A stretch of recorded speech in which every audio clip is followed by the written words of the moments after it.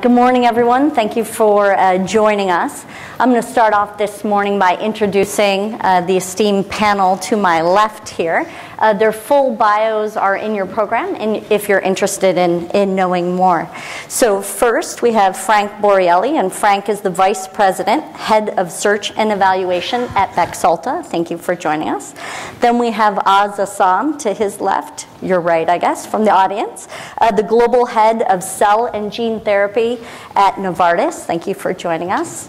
Then we have Olivier Danos, who is the Senior Vice President of Gene Therapy at Biogen. Thank you.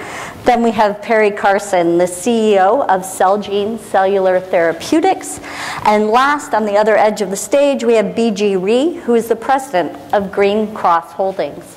So I think we have an interesting discussion lined up for you today. Most of our questions will focus on the unique role of partnerships in regenerative medicine. But we will make sure to wrap up with at least 10 minutes at the end, so if there's additional questions from the audience that you are really intrigued at knowing the answer to, you will have that opportunity to ask those questions.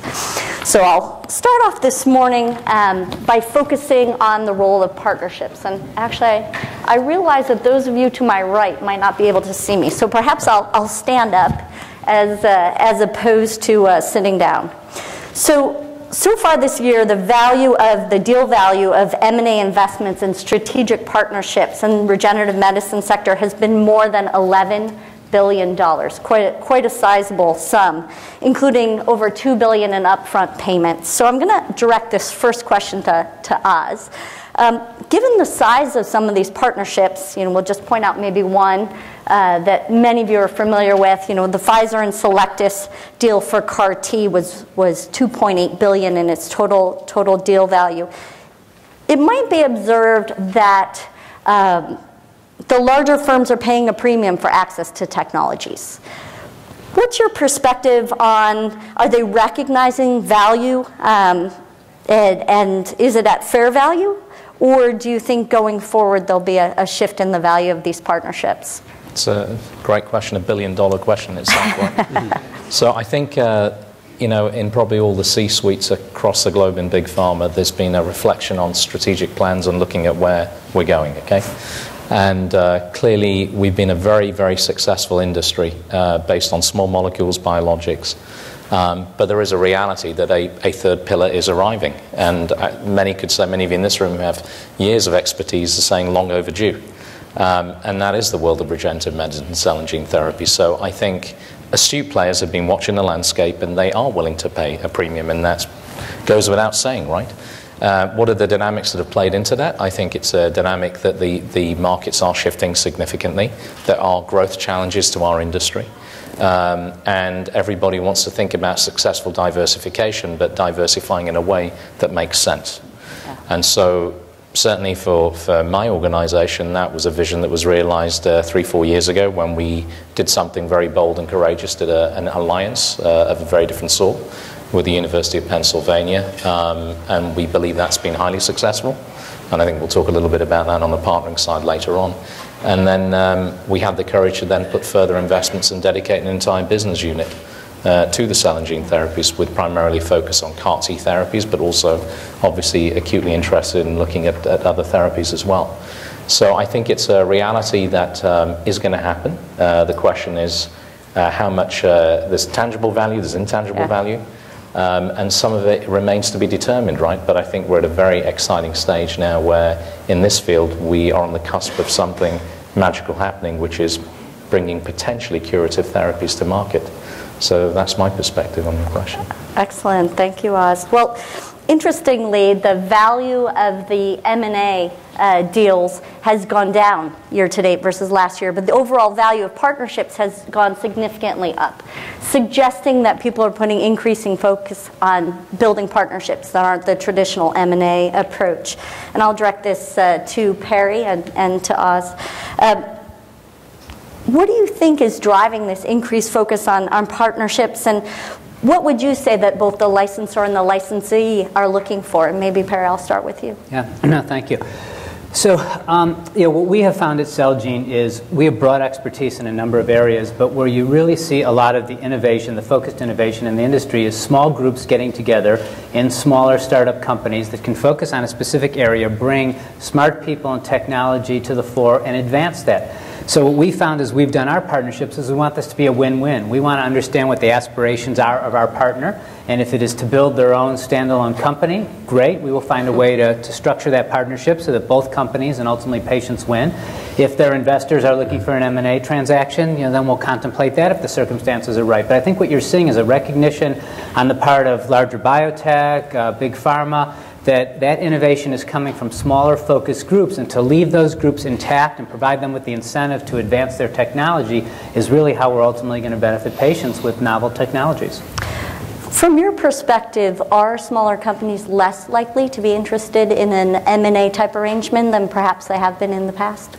I think it really just depends on the management team and the investor base. What you're seeing in many cases, we've done it, other companies have done it, is a build to buy where we will set up a set of milestones, and if those are achieved, then we will have an option to acquire the company.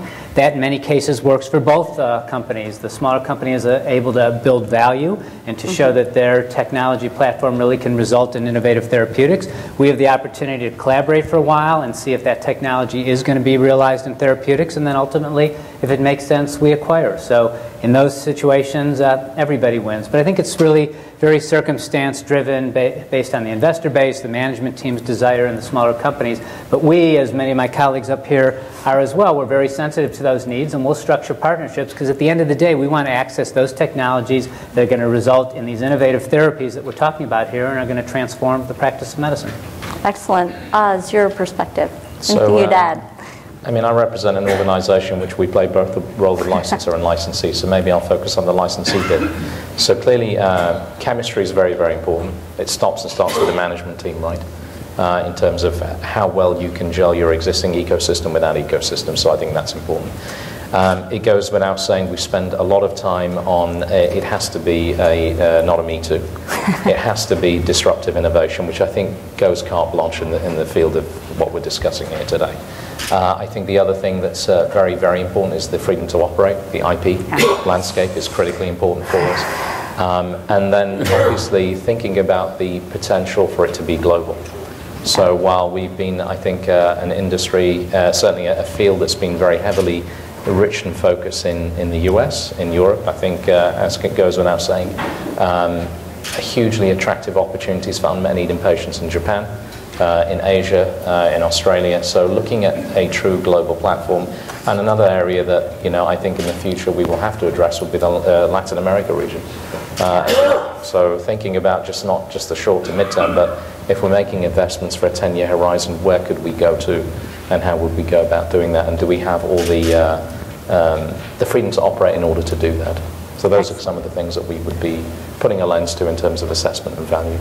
Excellent, thank you. So there's been a question raised about whether or not two companies can actually have a successful sort of co-marketing agreement, or does one company really need to own the commercialization of technologies? And Frank, I'll tee that one up to you. What's your perspective on that?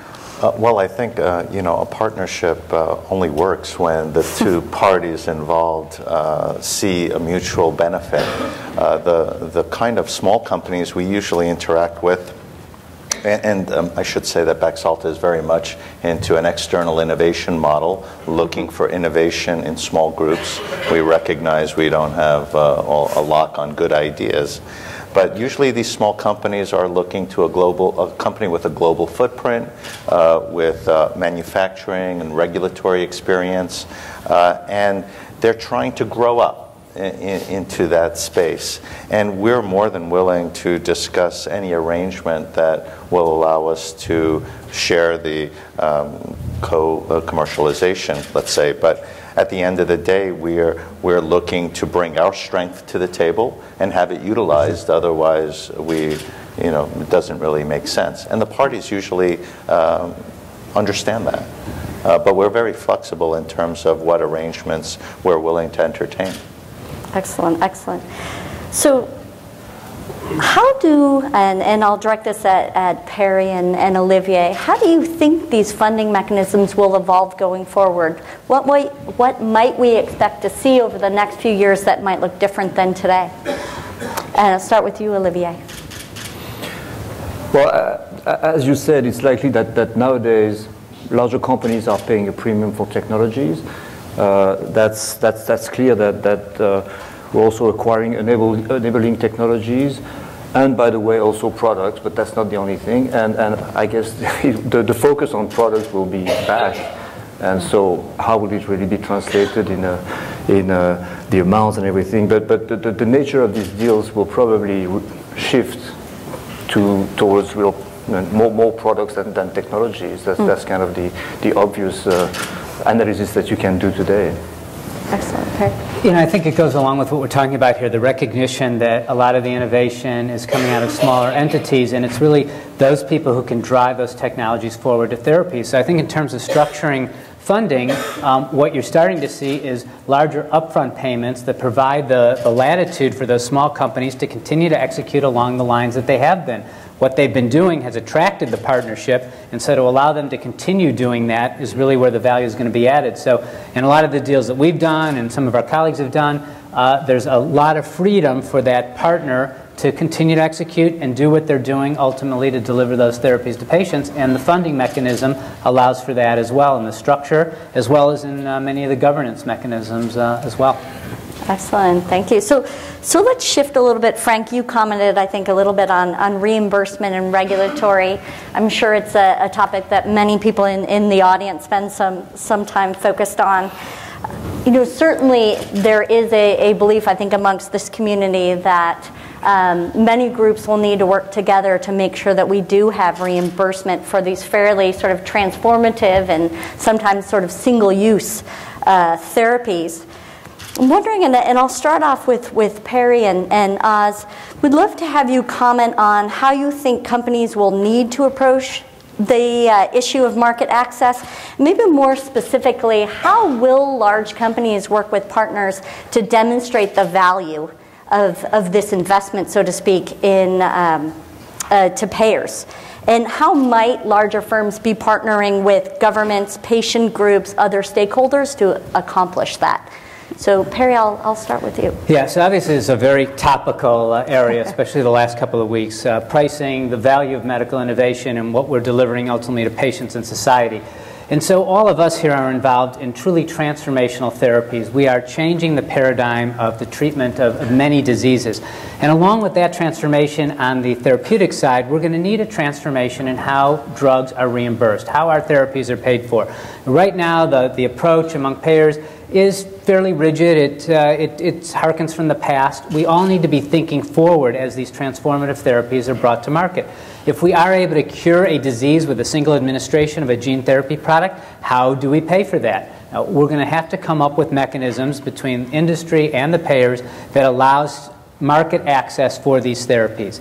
The way we've done it in the past with small molecules, even with some of the biologics, is going to have to be transformed as we go forward. And there's a lot of ideas among industry as well as payers. We need to find a way to have those discussions and move forward, because what we are doing, all of us, is we are delivering innovation, therapies that are transforming the lives of patients. And that message needs to be communicated throughout the country, to the public, to the payers, to the legislators. Some of the things that we've seen over the past couple of weeks are really anomalies into how this industry continues to progress. And you look at the transformations in what's happened in many major terminal diseases and what we all have the promise of delivering over the next few years. We saw it recently with some gene therapy data. It's phenomenal. So we need to continue to execute there, work with the payers to provide access to these therapies to those patients, and transform how we reimburse as well as how we treat. Thank you. Oz, your perspective. So I want to add a couple of points onto Perry's very good foundational comments there. So I want to link it to the previous question as well a little bit, which is the question you asked about commercialization. So I think it would be very foolish of any one organization to assume that they can solve the problem of commercialization and reimbursement. Yeah. It would be very arrogant for anybody to think that, because it's such a unique, disruptive space. It's going to require an ecosystem, and I think all the players in this room will probably, I think, generally agree with that sentiment. I think there's a lot of things that on the fundamental level we aren't doing enough of, frankly, just from what is in our control. So I think the storyboard for disruptive curative therapies has to be told in a more compelling way. I don't think we have really got across some of the outcomes potential that these platforms have for something that's truly curative. In many cases, you know, we're looking at possibly orphan indications to start with, expansion into more larger unmet need, potential sizable populations. But all of that on a backdrop of incredibly high pressure discussions on pricing. I mean, and we have elements within our own industry that are accountable for that, right? When you have price hikes that are frankly unfathomable on some occasions. It's proving to be a perfect storm, right? Especially with the political uncertainty in the US. You then start to look at the dynamics of Europe, which has huge shifting population challenges now vis-a-vis the refugee crises that are going on. So if you put yourself in the shoes of those stakeholders, it's a very, very different world that they're going to have to deal with. Now, either we partner with them or we continue to disagree. So we've got to meet somewhere in the middle, I think. And at the end of the day, data talks, right? Data is the most compelling armament we will have moving forward. So I would encourage us all to think more about, and I would really encourage a lot of my colleagues here from smaller companies, think about the value story up front. What is it you want to sell in terms of the value-based story aside of the science and technology? Because that's going to be key for this space moving forward, especially for platforms, let's face it, that are going to have initially high cost of goods. It's going to take time before these things are optimized until these commercial models are fully scalable and settled. And none of us want to be in a situation where we're facing incredible hurdles with reimbursement and challenges with policymakers because they just don't understand the value story.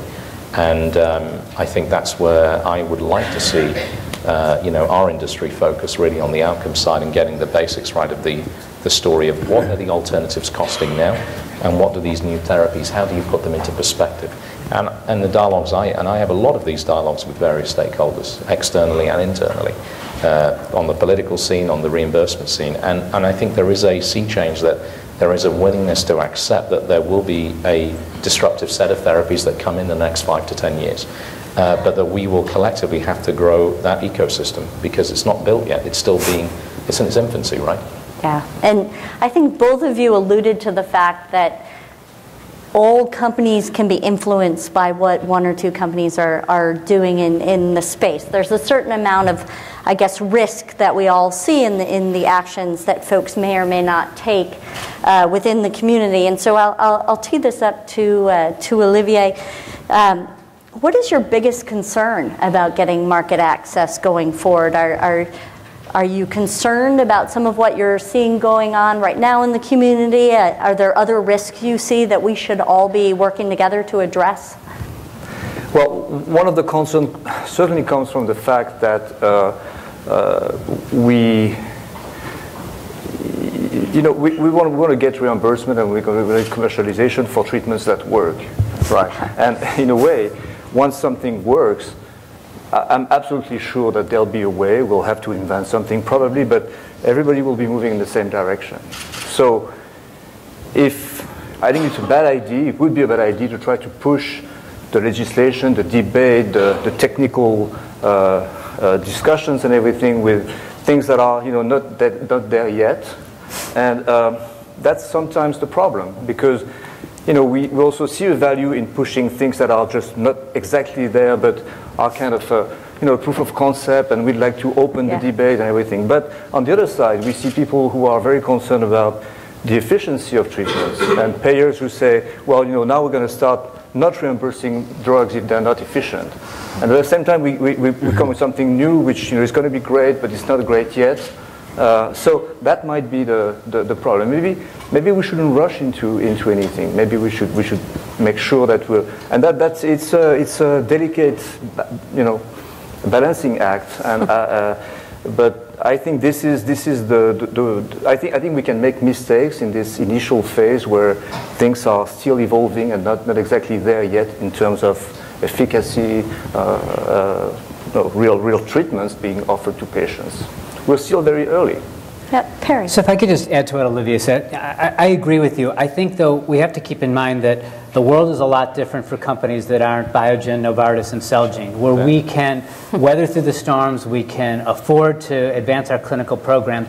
If we can't create an environment for small companies and for investors to realize that the long time frame to get a drug, especially what we're talking about here in cell and gene therapy, to move these forward 5-10 years, if that structure isn't available to realize a return and to know that there's certainty in terms of intellectual property protection, reimbursement, we're not going to have the investment we need in these novel therapies. And so many of the companies in this room wouldn't be here today if we hadn't had an open window for the last 3 years that allowed companies to go raise money in the public markets, allowed venture investors to continue to funnel funds into new startup companies.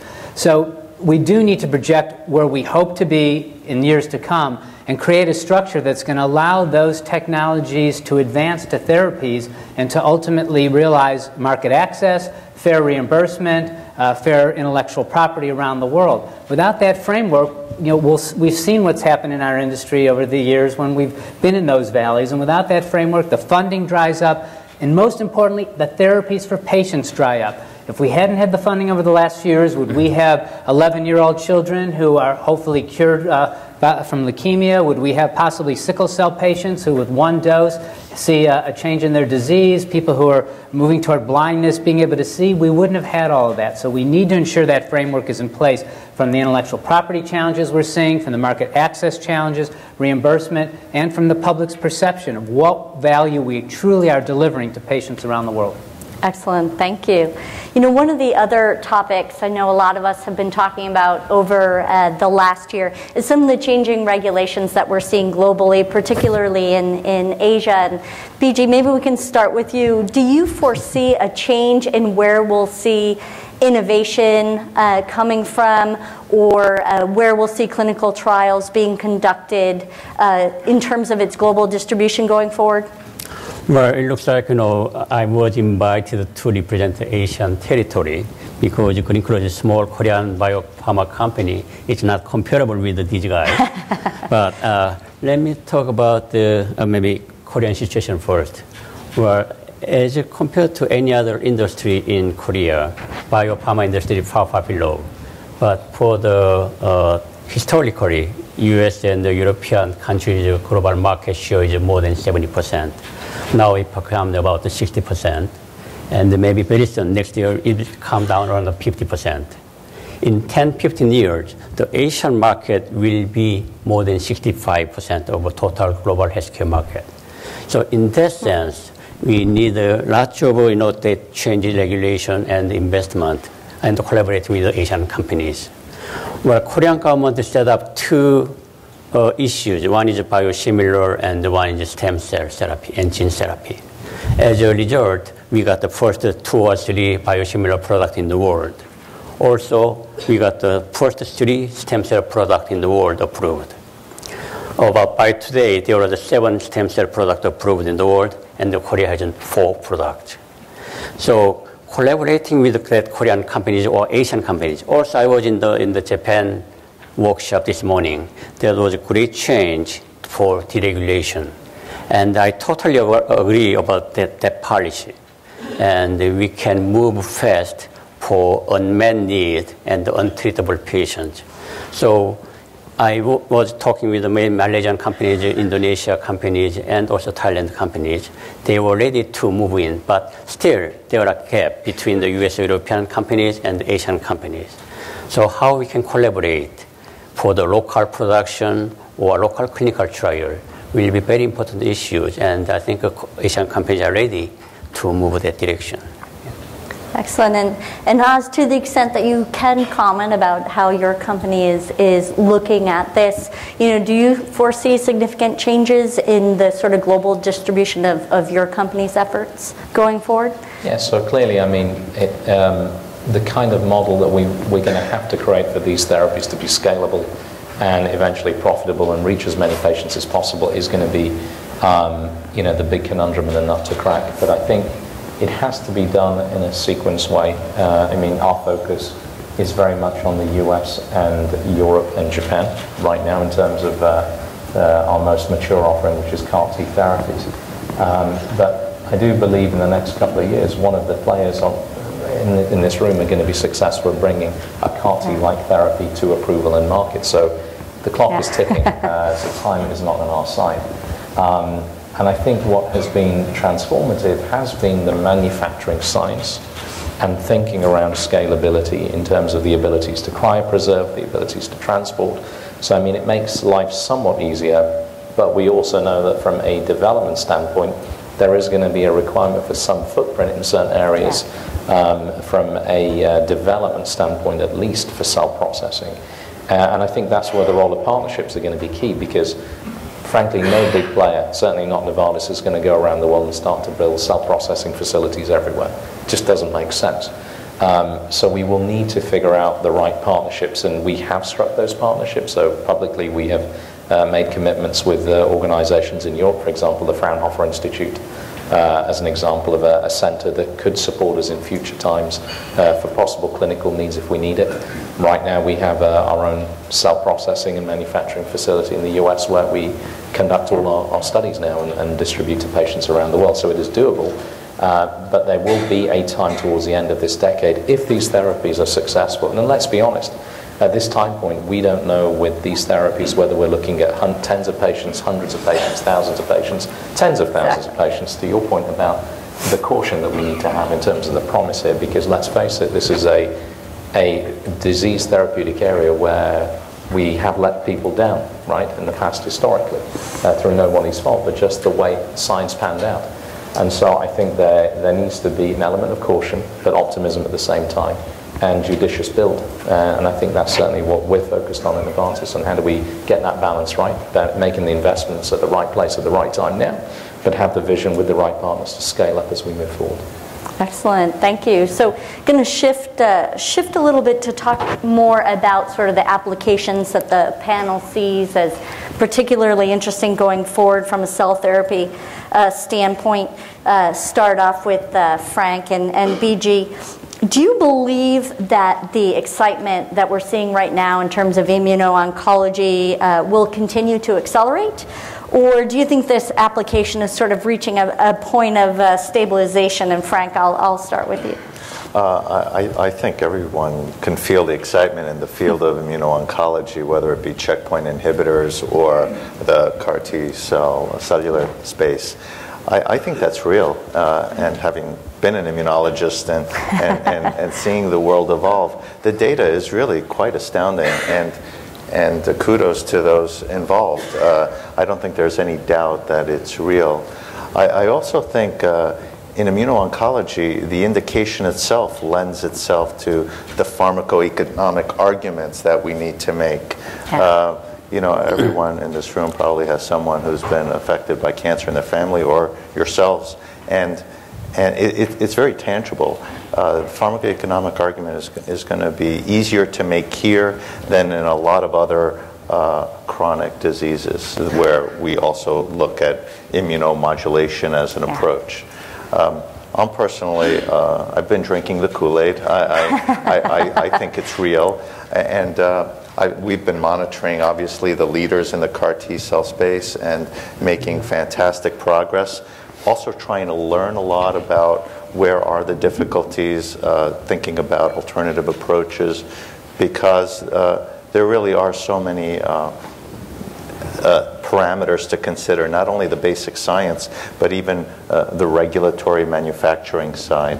So at Bexalta, we have focused more on the manufacturing side. We're not the innovator, but we're talking to innovators, and hopefully we'll find a nice partnership possibility there.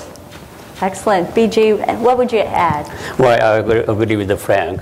So their CAR-T or immunocheckpoint inhibitor is moving. And the efficacy was already proven, but we don't know about the safety issues. But in Korea, we are collaborating with a Japanese company, and we started launching the product that starts the immune T cell, cytokine immune T cell, about 5 years ago.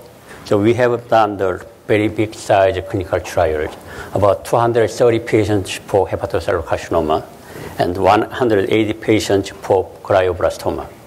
And it was approved 5 years ago. It's been in the market for 5 years. So far, there's no safety issue at all. and that demand is growing very rapidly these days. So I guess, this kind of a combination with CAR-T or immunocheckpoint, I think this area will be booming very soon. Thank you, thank you. So this next question, I'll start off with Olivier. There's been a lot of debate of how many of these therapies will work as monotherapies or need to be used in combination. What do you think the outcome of that answer, what will be the implications for partnerships if most therapies need to move forward as a combination of approaches? I mean, this is really a case-by-case question. I mean, I don't think there's a general answer. Some of them, may benefit from being in combination. Some of them, may stand alone. And, maybe a CAR-T cell therapy could very well stand alone, actually. Now, combinations, they're not unheard of. There's a current practice on doing that and on having alliances and partnership on this type of thing. I don't see something very specific with having the same kind of organization with cell and gene therapy. I don't see there an area of big change. No big challenges? Not from my point of view, but I may be wrong. Yeah, I think you're right. I think, though, in oncology, we are coming to the recognition that it is going to have to be combination therapies that will ultimately transform these diseases into chronically treated conditions, and immunotherapy is playing a large role. We're going to figure out going forward what the right administration schedule is for some of these checkpoint inhibitors and other immunotherapies. But we're seeing some novel models for collaboration within the industry. A number of companies are teaming up either in structured partnerships or sharing of molecules and data to ensure that we're able to develop these combinations and advance them.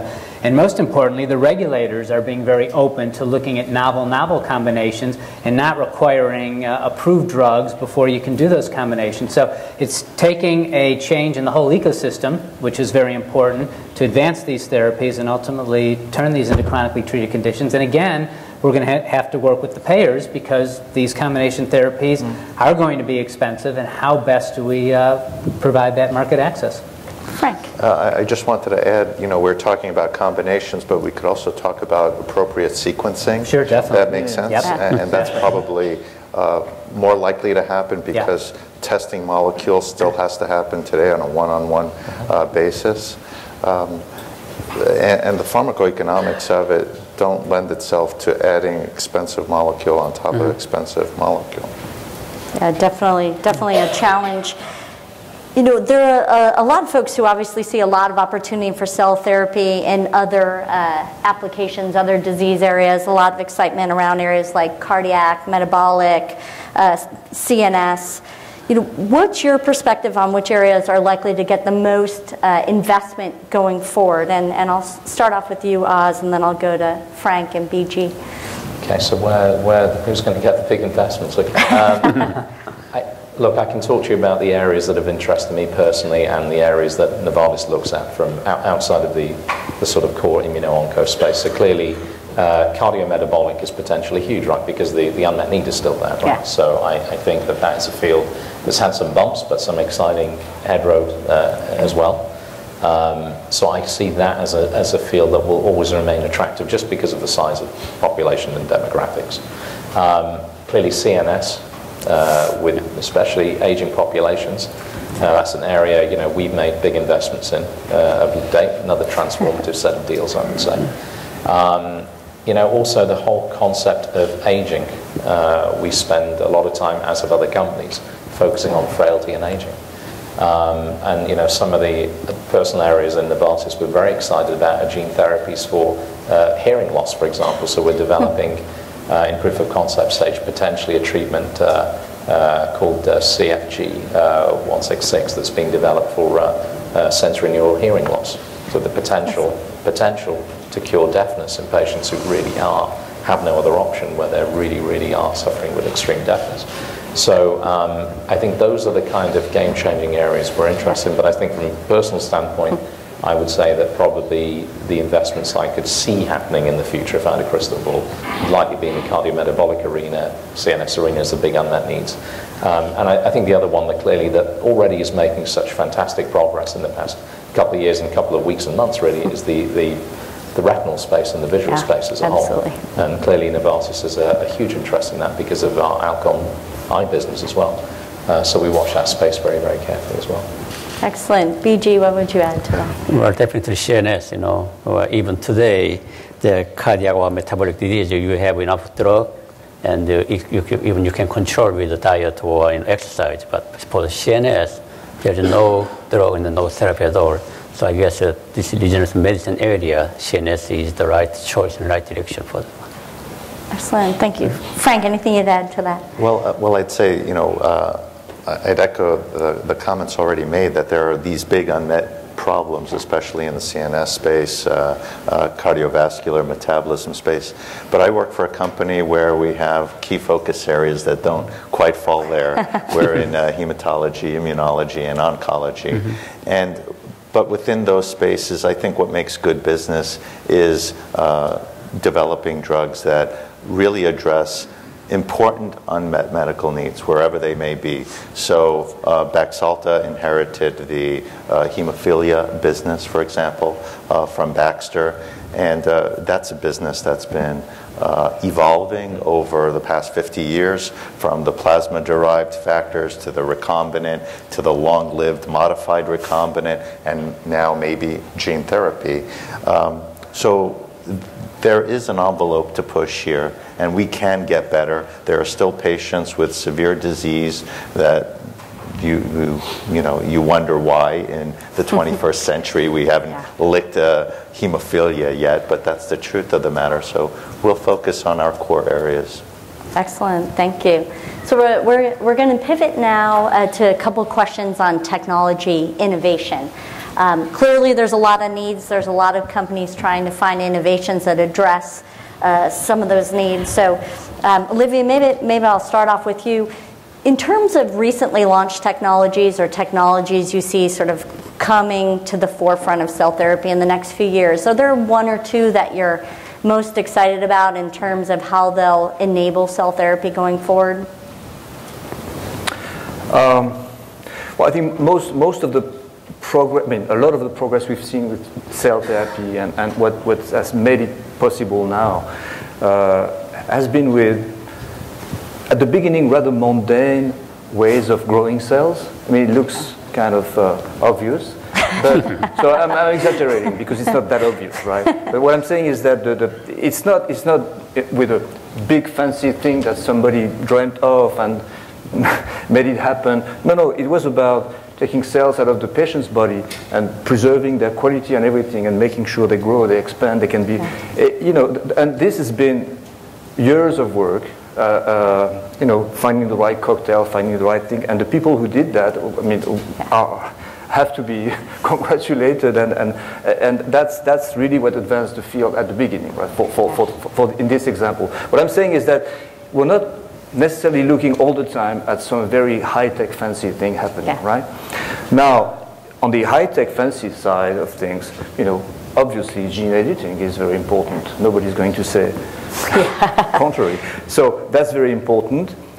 Still needs to be mastered and domesticated, I would say, and adapted to our needs.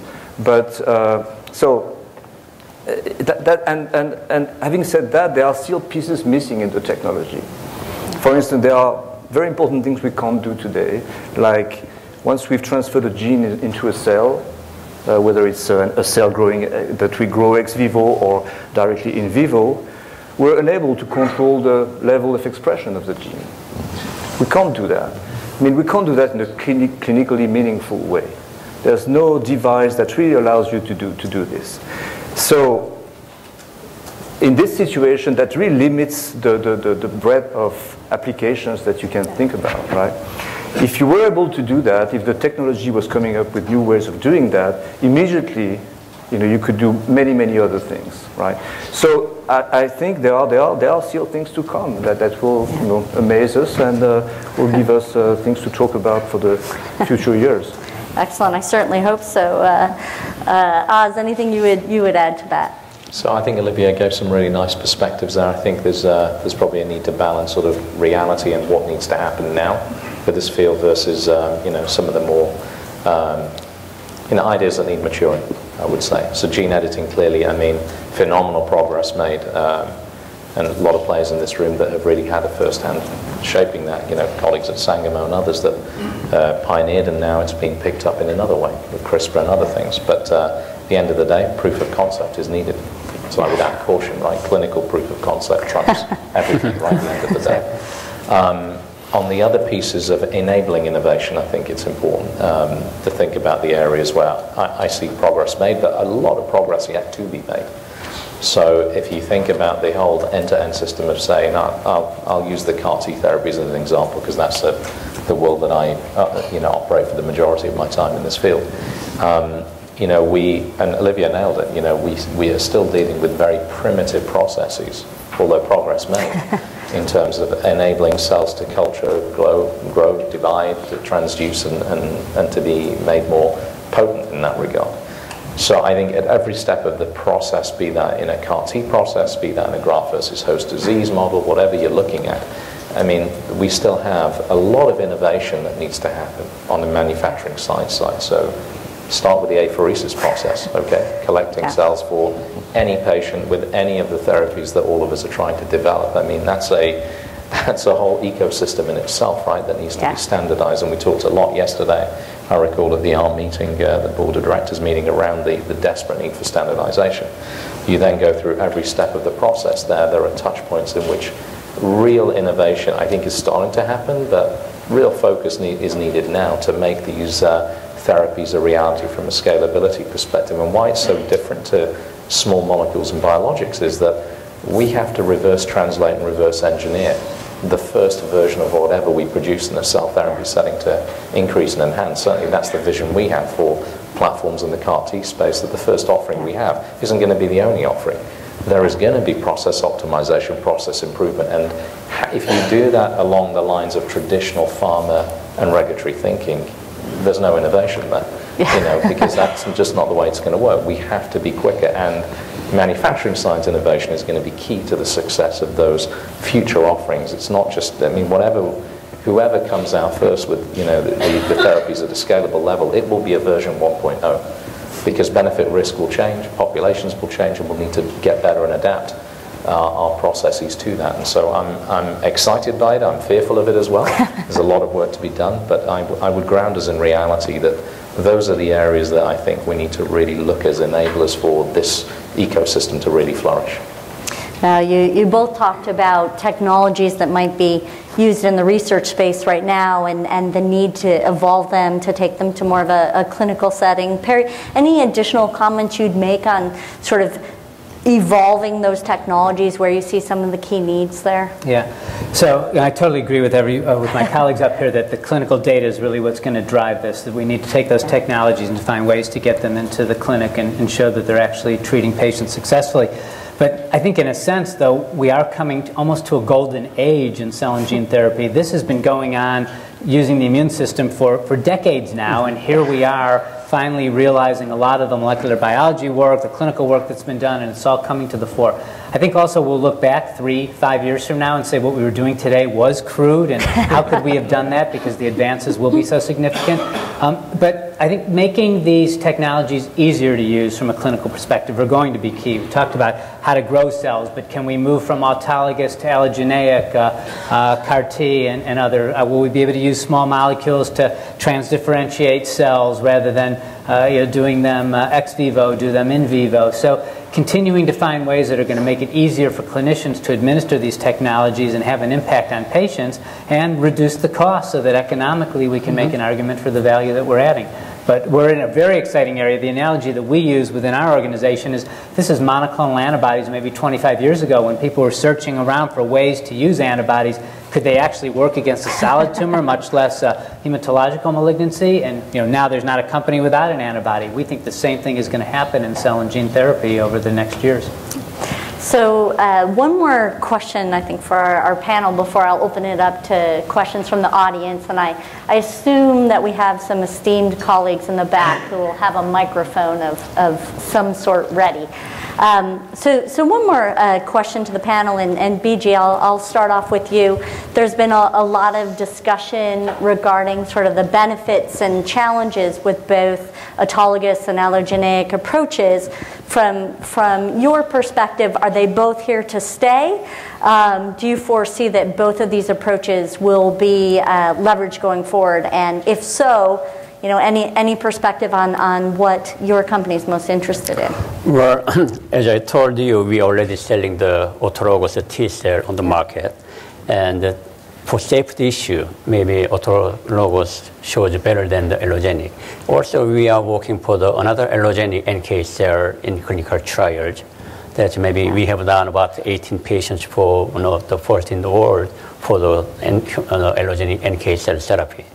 And for the allogeneic, it's good for the commercial-wise, but for the safety issues, we don't know yet. So for some time period, I think the two track will go, for a while. Yeah. Excellent. Frank, anything you'd add to that? Well, there is a major dichotomy between autologous and allo type of cellular therapy, because the autologous cells might be there for the rest of the patient's life.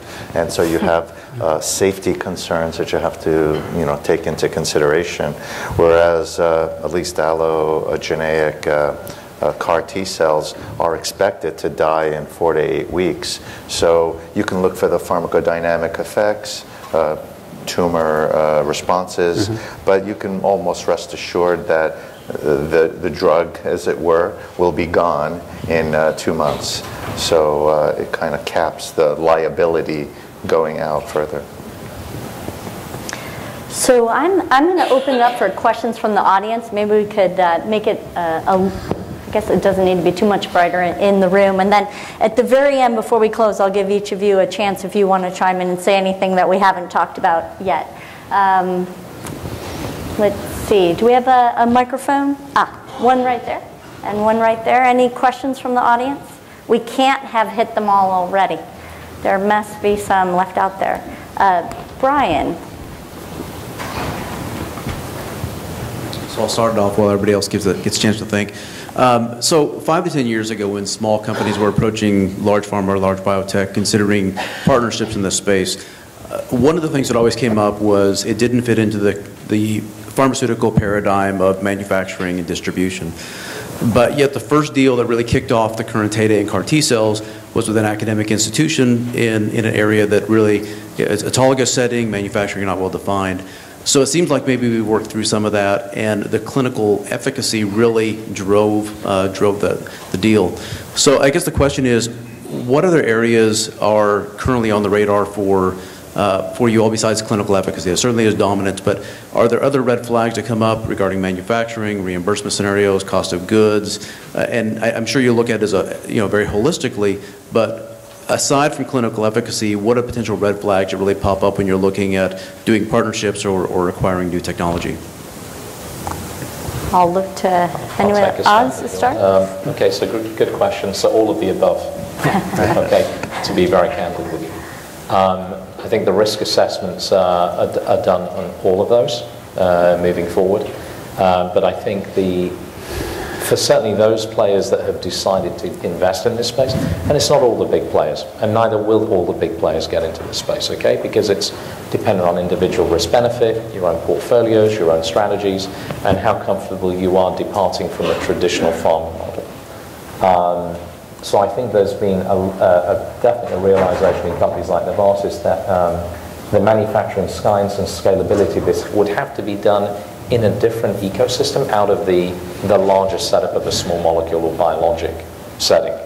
Now, having said that, there's important leverages that we need to synergize, and that's the beauty of what I have in my organization, is that while we're standalone and we have our own manufacturing capabilities, there's a lot of expertise and skill sets in large organizations when it's dealing with supply chain distribution, risk assessment, audits, regulatory interfaces. So all these things really help. So there's a pro and con of developing that ecosystem in a big environment. I think moving forward, the other areas you touched on a lot of them. I mean, one of the things that we are very challenged in the cell and gene therapy space, which I think many in this audience will know, is the prediction from preclinical to clinical just doesn't pan the same way as it does in other settings. And so the speed to get to a proof of concept clinically, I think, is going to be a big differentiator in this space versus traditional small molecule and biologic spaces. So, and we look at this a lot, right, in terms of how many more additional rat models and mice models can we really do, because we're still getting, you know, tox profiles that in small molecule settings you'd have killed the programs a long time ago. But it's a different way of development, right? So these are the other areas that I think we are scratching our heads more and more in terms of the basic science and the preclinical phase to the clinical bridge, and how do we get a level of comfort that allows us to execute quickly on proof of concept in these settings. And it is pretty remarkable if you think about it. I mean, from aspects like CAR-T therapies, potentially you've gone from proof of concept, clinical proof of concept, to potentially coming to market within 7 to 8 years. I mean, that's unheard of in our industry, right, when we've all grown up with life cycles of 14, 15, 20 years or whatever.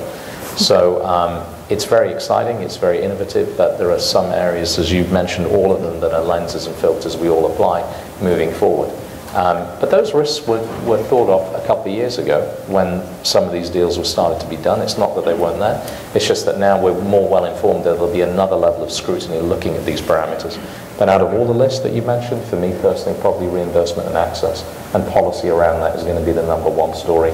How do we evolve and create a value story that makes sense, showing that we've got standards of care that could be trumped with some of the therapies we're making, and how do you command the appropriate price point for innovation?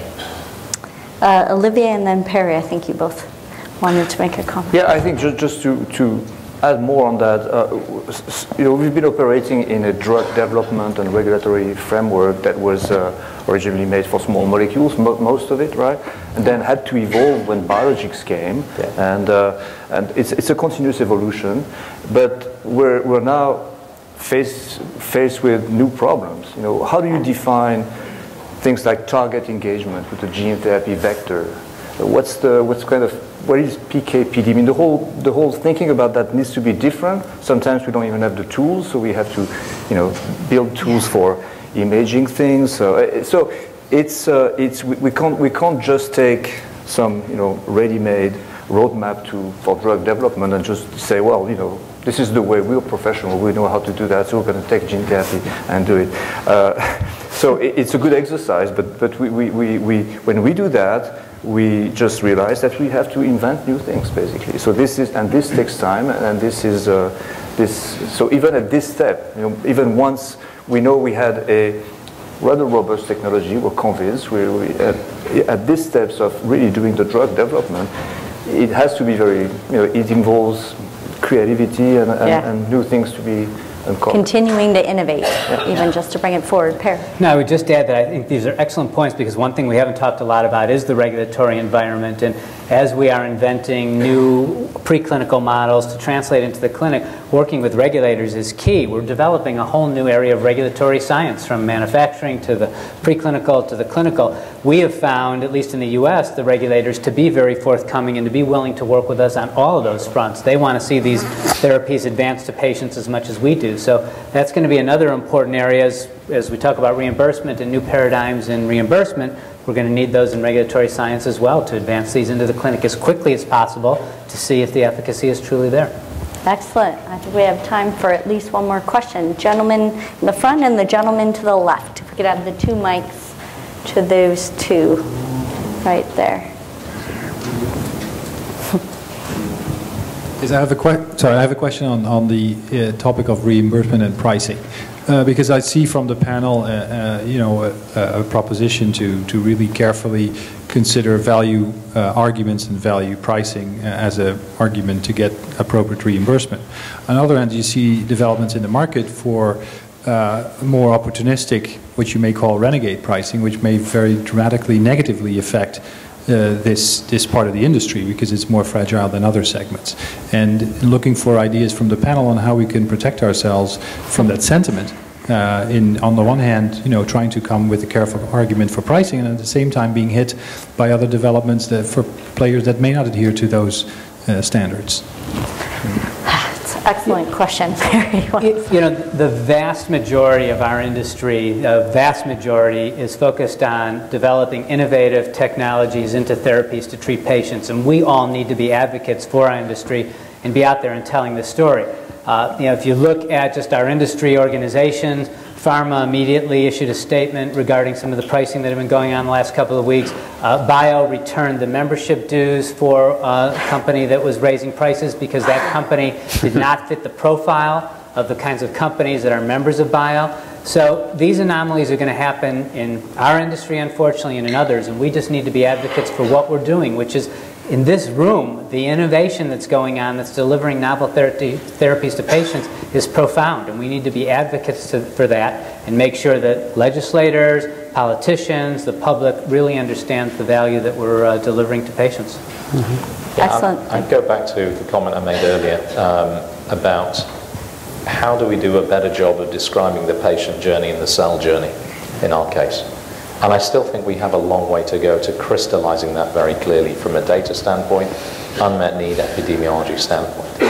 And if we assume that what we're developing are potentially curative therapies, not a bridge to transplant or something, but really truly curative in the setting of, say, CAR therapies as an example, then I think we can get the balance and strike it right. However, I think, Perry laid it out, there are rogue elements in our industry that we cannot control, right? Where there will be very short-term myopic thinking around pricing. And I think as an industry, we have to have the courage to see this through for the next 5 to 10 years.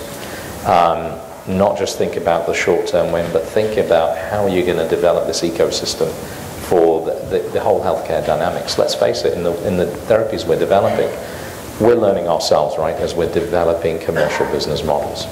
Think about it from the point of view of the end user, the patient, and the actual healthcare system that's going to administer that treatment. There's still a learning curve for them as well, right? And so I think I would encourage us to still think about the basics and getting the messaging right around that in terms of what is standard of care. If something is truly potentially curative, what are the trade-offs that you're making? And to your point, the pharmacoeconomic arguments would flow out of that. And I think we've started to do that, but the packaging hasn't happened yet. And I believe it will happen in the next couple of years because it will be forced to happen. I mean, there is going to be a round. One of these therapies will get approved in the next few years. We're very, very close to therapies that I think potentially may start off as an orphan indication, but expand very quickly to larger populations. At least that's what I believe. And so for that value story has to be articulated in a way by all of us, because it's a symbiotic relationship, right? Whoever is the first player out there would say a CAR T therapy, if they don't get it right, it will have a consequence on the rest of the ecosystem, particularly on other cell and gene and regenerative therapies. So it's a very important issue that we need to get our heads around. And I don't think there's a magic bullet for this, but it will require compromise and trade-off from all parties. Just one final sentence on that. I'm sorry. Just if you looked at the New York Times over the last week, on the front page, you see the dichotomy of the industry. There's an article about pricing and raising prices for all drugs, and there's an article about gene therapy and how it may cure various forms of blindness. So we need to be emphasizing the innovation that we're delivering. There are going to be those rogue elements, but the innovation that we're delivering to patients is profound, and we need to be out there telling that side of the story. Yeah. All right, I think we can just squeeze in one more quick question. Okay, I have a question that was raised previously regarding intellectual property. In the era that we are now, the discovery, what are your thoughts about intellectual property and the ability to patent various discoveries or products in the changing environment in our time to bring these products forward? I'd like to hear your comments about that. If I may just start off on that, intellectual property is only one protection that innovators have. Especially when talking about a product as complex as a cellular therapy, there's a lot of know-how that never makes it out into the public domain. So long as you can, show that you can do whatever you do consistently and reproducibly, it can be a very valuable protection. There's also orphan drug data exclusivity. So you don't have to have a lock on a whole platform technology in order to get an application into a specific indication and then be protected because you were there first. So IP is important, but it's only one leg of the stool. I think the other thing is that the maturing of the system is that you don't need to own all the IP estate. And I mean, some of us have grown up in a world where it was always you had to have complete freedom. You can have freedom in other ways, right? So I think you're going to see more of the approach of licensing IP, etc., as opposed to this sort of desire that you've got to have all the IP estate. Clearly, in certain areas, it helps to have that, especially at an early stage. But I mean, if you're looking at wider ecosystems for cell and gene therapies, we're going to be relying on a lot of licensing arrangements as well. The trick is you've got to have very smart IP attorneys and very good business development colleagues with you to make sure that everybody gets a win-win around it. So I think there's a shift in mindset around IP, certainly, that it's critically important, but there are many ways to skin the cat. And to your point, that it's one element, right, of when you're looking at value. Perry, did you want to add to that? No, just that I think we're all also as an industry going to need to be vigilant because the policy around IP is shifting, the whole IPR area, the different view of the tech industry versus the biopharmaceutical industry. So it's an area that we'll need to continue to work on and make sure we have that protection because, again, early stage investors are going to want to make sure that there is a framework for having that exclusivity for a period of time before they invest. But you're right, it is shifting, there's more collaboration, but it'll be important going forward and we need to be vigilant. So with that, we are out of time. I'm going to wrap us up. I'm sure these conversations will continue over the next couple days. Thank you very much to our panel. Thank you for your insights.